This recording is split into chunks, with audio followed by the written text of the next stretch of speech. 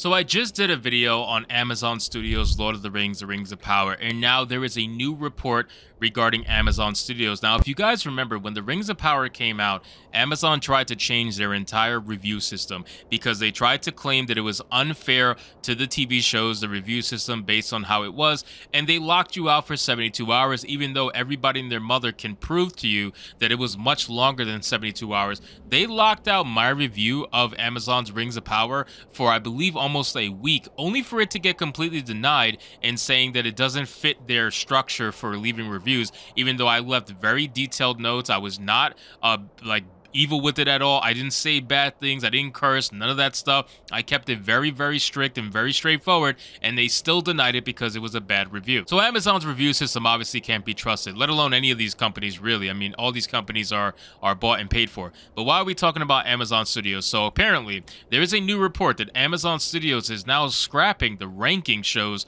based on audience scores because it revealed audiences found queer stories off-putting. Wow. Now we're using LGBTQ people as a shield for the fact that you don't want to have audience scores up there to showcase people hating your shows. And dude, this is why I cannot take anything that these people do seriously. I really can't, because ultimately this is embarrassing. You're trying to use LGBTQ people as a literal shield against any sort of responsibility regarding your TV shows. But let's see what this report has to say.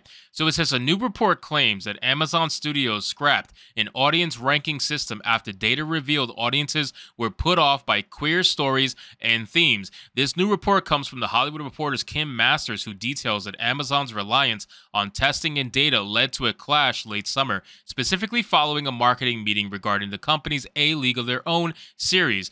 Which, by the way, A League of Their Own is terrible. The remake of A League of Their Own is a fucking terrible remake, and it should not exist. But again, none of these things exist because we want them to. They exist because these companies are trying to make money off of established IPs. But guys, before we continue the article, please, if you can like this video, I would greatly appreciate it. It helps us fight the YouTube suppression that we fight every single day.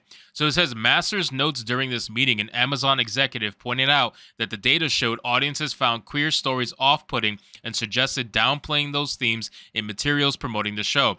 Again, if you think people hate queer stories, perhaps it's not the queer aspect of the story that people dislike, even though I'll give it to you, there are some people out there that if there's some gay shit in a story, they're not going to be for it no matter what, but that is few and far between. The problem with queer stories is that they are so half-assed, they are lazily done, that people can just see the identity politics from a mile away.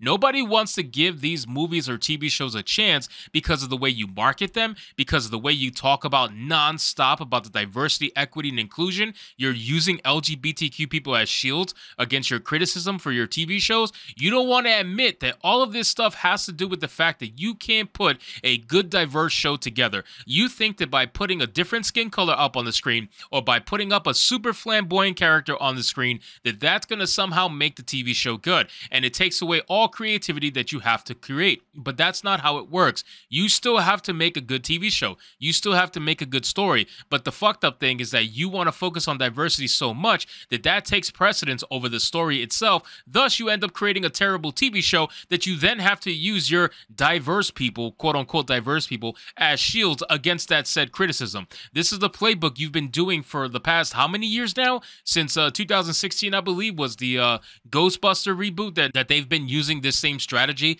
and Disney has invented this strategy and mastered it from Star Wars. The latest trilogy then came out, and they've been using it since then. So again, you guys been doing this nonstop, and that's the exact reason why people don't like queer stories, or whatever way you want to put it. So it says, on top of this, Masters also detailed multiple sources say Amazon's system often ranked broad series featuring straight white male leads above all others. According to the report, the show's co-creator Will Graham launched this into an interrogation of the system, which resulted in Amazon dropping the system of ranking shows based on audience scores. This new report appears to lend credence to a previous rumor from Hollywood insider WDW Pro at that Park Place that claimed multiple Hollywood focus groups chose a dummy police show versus a woke-style police show. WDW Pro detailed that the dummy police show was based on a hacked-together episodes of Starsky and Hutch that featured two young detectives, two white guys, one Ivy Ivy League and the other a good old boy, are partnered in Vegas where they cultivate informants, recurring girlfriends. Every episode includes a fist fight with chairs and bottles flying. Every second episode has a car chase, alleys with blowing newspapers, jumping from rooftop to rooftop, unnecessarily overpowered firearms, muscle cars on the strip. Vegas location used to the hilt, from grungy and rundown to full-on glam. In contrast, the Woke Style show was allegedly a legitimate show that was being pitched to a number of streaming services, including Netflix, that followed a POC policewoman in the Southern where she is shocked by racism, sexism, and abusive power of her new colleagues, as well as their poor relations with the communities they serve. Now, again, look at the stark contrast between those two particular TV shows. If you wanted to take these two explanations as like cliff notes for what the TV show is about, which one are you more likely to watch? Honestly, just ask yourself that honestly. Which one are you most likely to watch? Are you most likely to watch the one that seems like it's a hell of a lot of fun, that it just doesn't take itself seriously, and it's just having a good time with it and trying to create some sort of a fun story for people to enjoy, even if it's not something super deep or super mind-fucking, that it's just literally a simple story and a simple fun one at that? Wouldn't you want to watch that over something like this? A POC policewoman in the South where she is shocked by racism, sexism, and abuse of power from her new colleagues, as well as their poor relations with the communities they serve. Which one sounds more fun? You know what I'm saying? Like, which one sounds more interesting to watch? So again, you got to look at this stuff and realize it's not about the queerness, it's not about the diversity, it's about the way you handle the diversity. That's your worst enemy. The way you handle it is not good, and you're never going to be good if your sole focus is the diversity. It says not only did the show feature themes about racism and sexism, but it muddied the moral waters as the policewoman doesn't know who are the good guys and who are the bad guys anymore, and has to watch her back on and off duty while she tries to initiate change both in her department and in her community. This report also appears to have credence in national polling done by Rasmussen Reports. The organization found that only 28% of American adults believe the emphasis on inclusion and diversity by companies like Disney is making children's entertainment better. They found that 45% of American adults think the push for inclusion is making kids' entertainment worse. I agree with that 100%. I don't think that's a bad thing to say. Just look at this terrible, god-awful fucking reboot. Like, I just know, looking at this, and the funny thing is, I think this looks terrible, and every single one of them are white. So it has nothing to do with the race. It has nothing to do with the POC. It's just the same bullshit that is spewed to us 24/7, trying to mask itself as a reboot, but really, it's the same story we've been seeing over and over and over again. The original A League of Their Own is a classic movie. It really is. It's so fucking good. And it's a shame that this is going to ruin its name. And if you guys want to watch the original, I highly suggest that you do, because it's definitely worth it. But ultimately, this stuff right here, this is never going to hit home for people if all you focus on is this. If this character entire personality is based in their race, you're going to lose people. You're going to absolutely lose people. And then you can't blame them for tuning out, because you constantly use this as an excuse to push racial diversity, when the funny thing is, you're like, oh, well, people can now see themselves. They couldn't see themselves before, so they didn't watch it before, even though they did. They 100% did, but you try to claim that they didn't.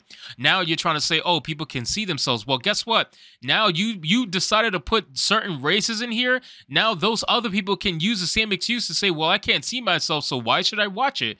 And then you get mad at them for doing that and calling them racist at the end of the day. It's a lose-lose situation, and we caught on to that a long time ago. So most people don't give a shit what you have to say regarding any of that. So ultimately, I am going to say that they are going to continue to fail if they keep focusing on fake diversity. And why don't they just focus on making a damn good story that happens to feature diverse characters? Stop making these diverse characters and their diversity their entire personality, and then maybe you might just find some little tidbit of success that you can work on. So anyway, guys, thank you so much for watching this video. I hope you did enjoy it, and if you did, consider leaving me a subscribe. I would greatly appreciate it. Don't forget to like the video, comment, let me know what you thought, and I'll see you guys on the next one.